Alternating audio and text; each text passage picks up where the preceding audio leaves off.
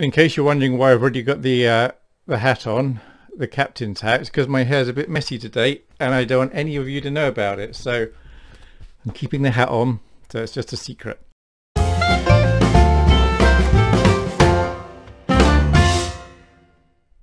Hi, welcome to Midnight Mule FPL. This is the video where we look at getting you into the top 5%. It's based on you having set your team according to the video I released a couple of weeks ago saying set your team by this, and I gave you lots of choices. The idea being during the season I'll be able to make suggestions that you make to your squad. You follow them, just blindly follow my instructions. When there's a choice, you toss a coin or go however you want to. You should end up in the top 5% globally and hopefully high up in your mini league.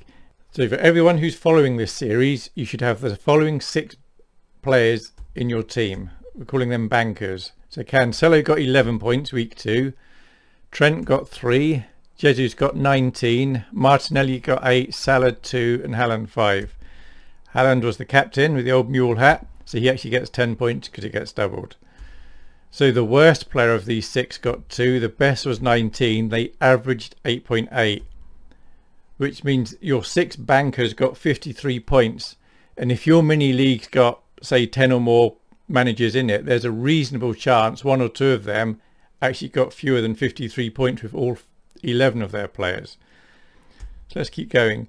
Your keeper would have got 1 point, whichever keeper you had. For your defenders, there are 3. There's Trippier who got 7, Cash who got 2 and Doherty. But if you watched last week's video, we said put Doherty on the bench. So you either got 2 points or 7. So this defender slot got an average of 4.5 points. The second defender option was between James or Diaz, so you either got 6 or 7 points, obviously an average of 6.5.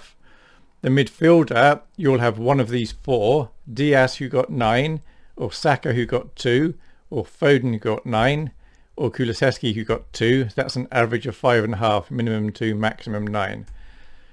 The second midfielder, which is our cheap midfielder, we never expect anything from these really. Almiron got 3, Bailey got 1.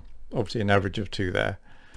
So for the 11 players you played, for all of those who are following this series, you'd have got a minimum of 65 points this week, an average of 72.5 and a maximum of 80. The global average was 57.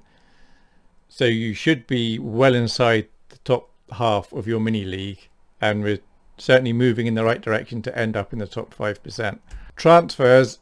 As the season goes on, especially when the European midweek games start, I'll be suggesting we do the transfers near a deadline. But in the first few weeks of the season in particular, money moves up and down very quickly. That is, the value of the players increases and decreases quite quickly early on in the week. So I don't mind all the time there aren't European games midweek doing transfers earlier in the week. It is a bit risky, but money is very important, so that's why I'm suggesting we do this now. If you have Cash or Doherty, I'm suggesting you get rid of them. If you had Trippier, I'm suggesting you hold him.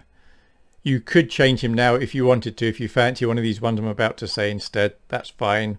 But if you want to keep Trippier, that's fine as well.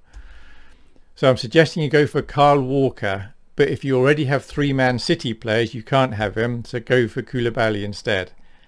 If you also have 3 Chelsea players, you can't get him, so you go for Zinchenko. If somehow you have 3 players from each of these teams, then go for Dunk, because you won't have 3 Brighton players. Now for the deciding which 11 players you're going to play, all we need to do is discuss who's going to be on your bench, and then the 11 players sort out themselves. So Danny Ward is the goalkeeper on the bench. The third position on the bench, if I get my left right, which is that side for me, that side for you as you look at the screen. The third position is Archer or Taylor. The second and first position, same deal as last week. I'm going to show you some players. The first one you have goes in position number 2. The second one you have goes in position number 1. So if you've got Bailey, he goes on your bench. Andreas goes on your bench. And Almiron goes on your bench. Now you should all have 2 of those 3, so your bench should now be full. However, if you particularly fancy playing one of those 3, Almiron, Andreas or Bailey, that's fine. Your next bench choice would be Williams or Patterson. However, I think both of those have a reasonable chance of outscoring Almiron, Andreas or Bailey. So I would suggest you go with the bench I'm saying, and for next week's scoring, when I look at it, I'll be assuming you went with that bench. It's the same deal with the captain. I'm going to make a captain suggestion, but obviously do whatever you like. So it's between Salah and Haaland are the obvious choices, and the old mule hat goes on Salah. And then last week after I released the video, somebody told me I forgot to say who the vice captain was. So the vice captain, he just gets a little hat, is going to be Haaland.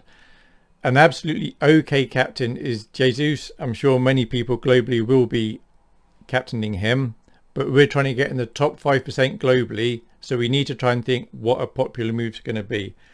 Hopefully all that made sense. Hopefully it was straightforward and simple enough. So all the best for the coming week. Let me know in the comments, let everyone else know in the comments where you are in your mini league, unless you know me personally and you don't want people to know that you're doing this. Thanks, bye.